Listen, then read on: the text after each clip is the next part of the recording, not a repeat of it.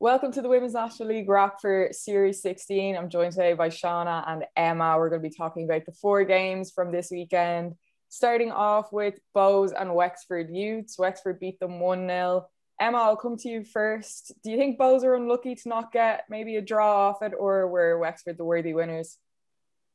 And that's where I was on Saturday. I was at that game, and an absolutely fantastic game for the afternoon. The noise coming from Daily Mount Park with friends, family, fans back was electric. A really exciting game now, right up to the very end. But I suppose Bows, the last time they played Wexford, lost 7-1. So this was really a comeback for Bows, and to not score a goal, I suppose, is disappointing for the team. But for Wexford, I think they were a bit unlucky themselves. They had a good few shots at goal, but look, came away with the win, and it was Bows fought right up to the very end. Some amazing plays from individual players, and the stats have just been put up on the Women's National League socials of the likes of Yvonne Hedigan, amazing games, and only fresh into the Bows squad. But at the end of the day, Wexford deserved the win.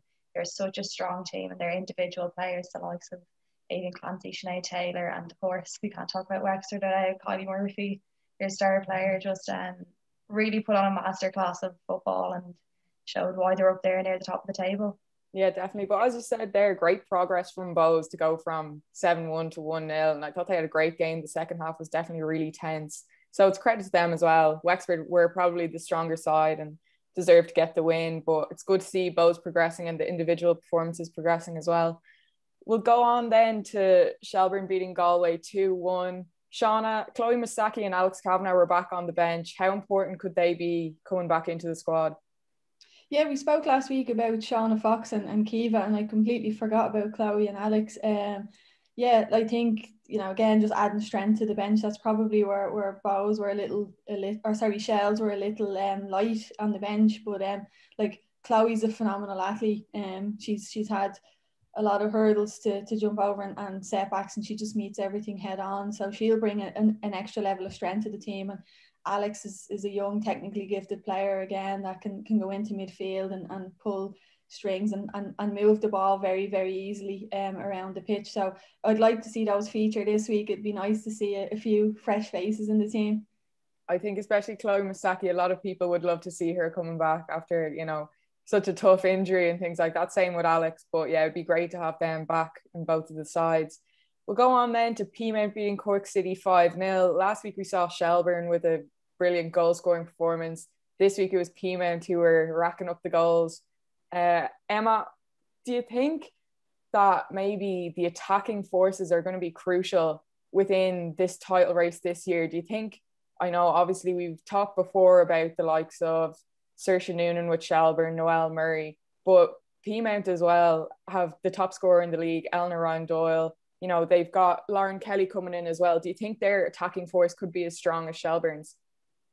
Absolutely, and that's what's going to be required to, separate the top of the table and distinguish a winner. It can't come down to, individual players, even though we just spoke about how great they can be. It really does have to be that team effort, and you're going to need, I suppose, looking at that top of the table, the standard's so high, and it's brought football on leaps and bounds. Even speaking to management earlier in the year, the likes of strength and conditioning coaches, nutrition, they play such a big part of football now. It goes beyond the pitch. So all these factors coming together really make match day so much more important, and that's what it's going to come down to at the end of the season, is who can separate themselves at the end of the day. Yeah, it's those really fine margins, and I suppose just getting those big goal scoring performances is going to give teams confidence as well. I think we were talking about before, Peamount were a little bit shaky in maybe the last couple of games, but if they keep scoring goals and winning games 5-0, they're going to have that confidence, and they're going to, want to outplay Shelbourne in the league and things like that. Finally, then we had DLR Waves and Athlone Town, which is a 1-1 draw. Athlone have really proved to be a team that's tough to beat this season. And sometimes they are putting in really, really good performances, and in the last minute, they might just lose the game or not pick up a point. But it was really, really good for them to get a point off DLR Waves, who are a really, really great team this season. Seana, do you think even though Athlone are kind of at the bottom of the table, second from bottom, do you think teams still fear playing them because they really are tough to beat? Yeah, they're a very physical team. They're not afraid to kind of back down from the physical side of the game. And like if you look at them over the course of the season, they are conceding goals later on, and that's just an experience thing now, you know, like maintaining focus for 90 plus minutes. So I think that'll eventually, you know, come to them. And yeah, like last week, the 2-1 against Pima, they were unlucky. You know, they'll probably come out of that game thinking we defended really well if we just had held on. But again, they've got a few young players in there, like wearing Devani in midfield is for me even one of the standout young players of the season so far. And you know, they brought it was a Chloe Flynn in, and Roisin Malloy as well at the back have been very, very strong. So for them it'll happen. It's just a matter of when. And that kind of bottom of the table, the bottom 5 places, I think there potentially could be a huge amount of change there. Do you think there's any team who's going to really surprise us and move their way up the table more than we might have expected? Emma, I'll come to you first. I suppose you can't rule out Athlone at the weekend. I know DLR are missing a couple of players, like Aoife Brophy and all, out for that game, but you know, to contest DLR ways is huge. And I suppose most of these teams at the bottom of the table at the moment are looking to get up into that second half and to finish in the second half. So I don't think any team can be ruled out. The likes of Bows, who finished at the bottom of the table, you know, moving their way up, they went into the season with a goal of finishing in the top half themselves. So I do think there's just as much competition at the bottom of the table as there is in the top. Yeah, definitely. And Seana, what about you? What do you think? Yeah, just watching over the course of the season, I've been most impressed with Treaty and Athlone. And like Treaty's to come back from 2-0 to draw 2-2 with Galway, and then Athlone at the weekend. I think, you know, they're showing kind of progression over the course of the season.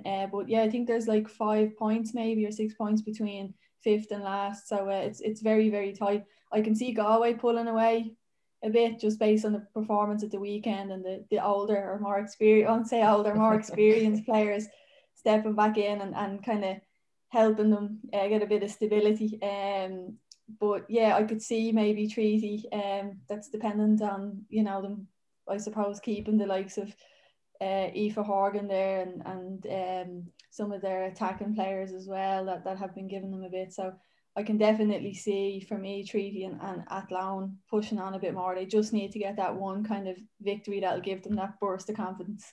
Yeah, definitely. And it's great because the top of the table is so exciting at the moment, top 3, and then the bottom, like 5 places, as you said, are really up for grabs. So it's great to have that action kind of at both ends of the table. But that's a wrap on Series 16. Thanks, guys, for joining us and giving your thoughts and opinions. There are midweek games to catch this week, as well as weekend games next weekend. So loads of Women's National League action coming up, and we will speak to you again soon.